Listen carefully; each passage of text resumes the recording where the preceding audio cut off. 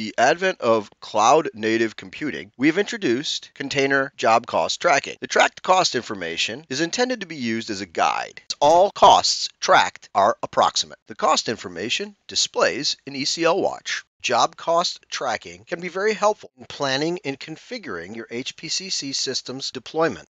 There are three types of costs that we are tracking.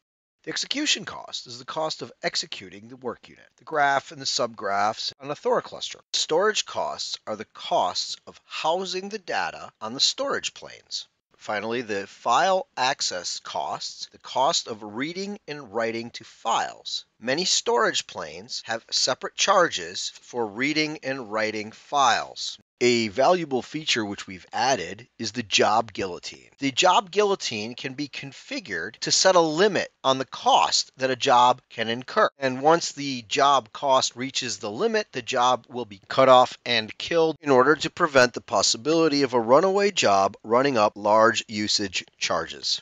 To use the job cost tracking, it's already included in the delivered values YAML configuration file. Customizing these cost values is done the same way other customizations by modifying the Helm charts. The cost values are found under the global values section of the delivered values file.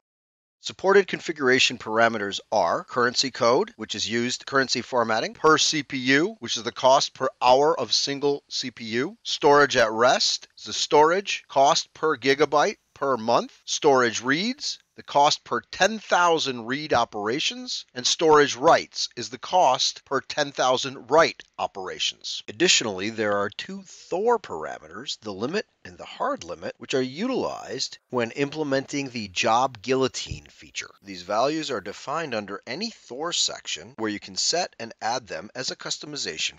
As with the other HPCC Systems cloud native settings, you can choose to customize your cost tracking values using the same customization steps, which you can add to your customizations when you start your cluster. We hope that you'll be able to take advantage of these new features and really get the most out of your HPCC Systems cloud deployment. For more details, more information, please refer to the HPCC Systems website and official documentation. If you've learned something or if you've enjoyed this video, won't you take a second and press the like button or just let us know in the comments below. Till next time, thank you for watching.